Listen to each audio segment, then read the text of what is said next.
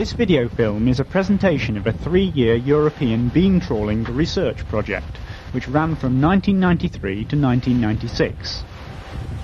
This project was aimed at reducing the bycatches of roundfish taken by beam trawlers by using a simple and effective modification to their nets without losses of flatfish.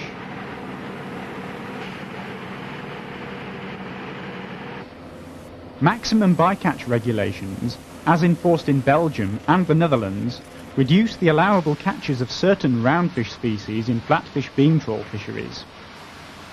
These bycatches can't always be avoided, and as a consequence, fish with a potential commercial value must be discarded.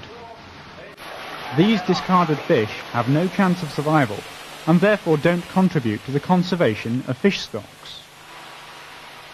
Beam trawls are used to target bottom-living species like flatfish. From underwater observations, it is known that roundfish, like haddock and whiting, tend to rise up in a trawl, but flatfish stay low down. If these and other behavioural differences between flatfish and roundfish can be exploited, then it is likely that the roundfish discards may be reduced without affecting the targeted catches of flatfish and other bottom-living species. This is the concept behind the species-selective beam trawl. 3 countries with major beam trawling fleets took part in this project: Belgium, Holland and Great Britain. Scale models were made of the different beam trawl types from each participating country. Different modifications intended to allow roundfish escapes were built into these models, which were then tested in the flume tank in Hull. This allowed an appraisal of promising modifications for refining and testing at sea. The flume tank tests showed that there were 3 main practical modifications worth considering: a cutaway cover, a square mesh top panel, and a very large mesh top panel. These 3 designs were built into full-scale beam trawls, and underwater observations were made at sea.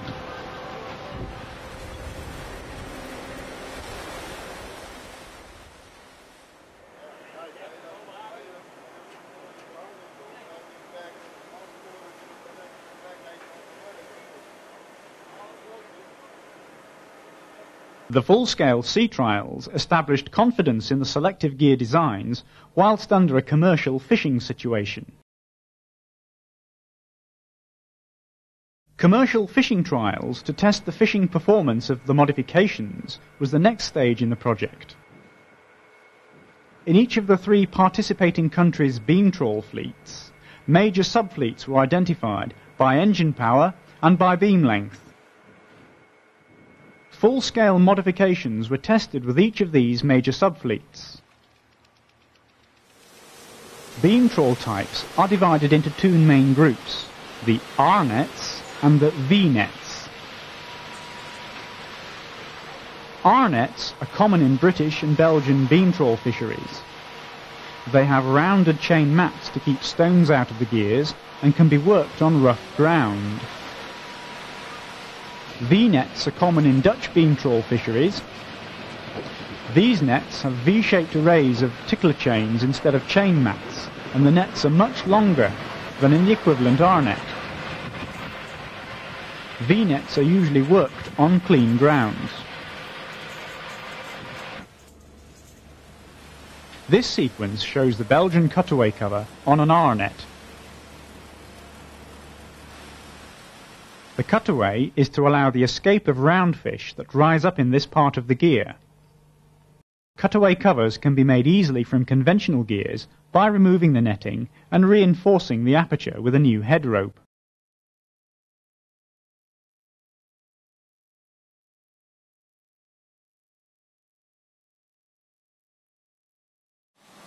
This is the British cutaway cover on an R-net. The cutaway represents 45% of the area of the cover panel. This cutaway is smaller than the Belgian version, but is made in a similar way.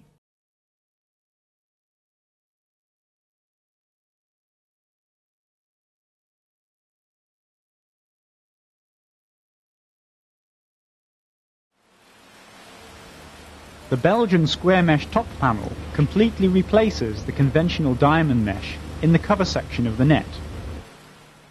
Square mesh remains open with increasing tension, and these open meshes present good escape opportunities for roundfish, but not for flatfish.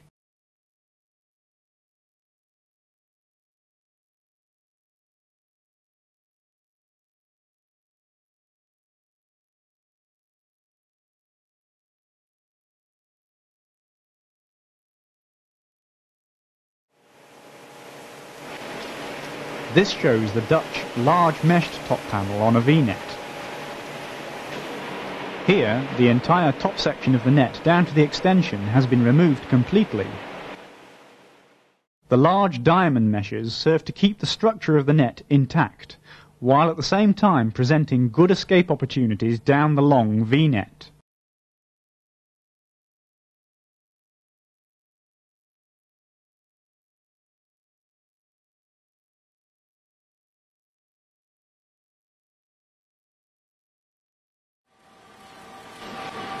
The method for each of the fishing trials was to compare a modified gear on one side of the boat with a conventional gear on the other side.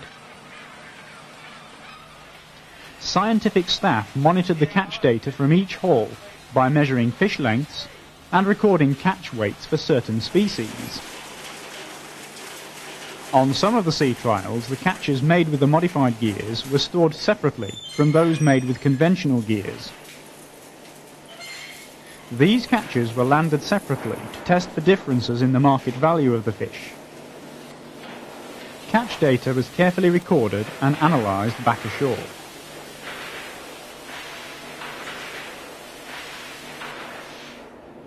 The trials with each participating country showed a mixture of results.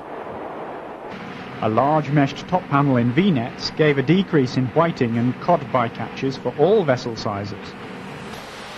The British design of cutaway cover had no significant effect on the catches, however.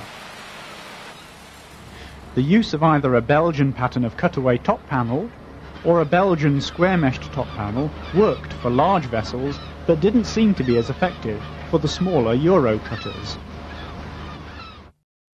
The efficiency of the selective devices depended mainly on the time that roundfish were exposed to them. It was found that roundfish needed time to react to the escape opportunity. The British design of small cutaway cover at normal towing speeds didn't work, but the Belgian design of larger cutaway did. Increasing the escape aperture still further began to incur losses of targeted flatfish, however.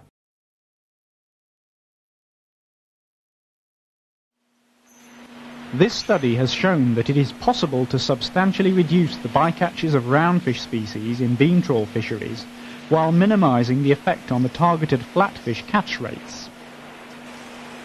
For V-nets, large meshed top panels can be used.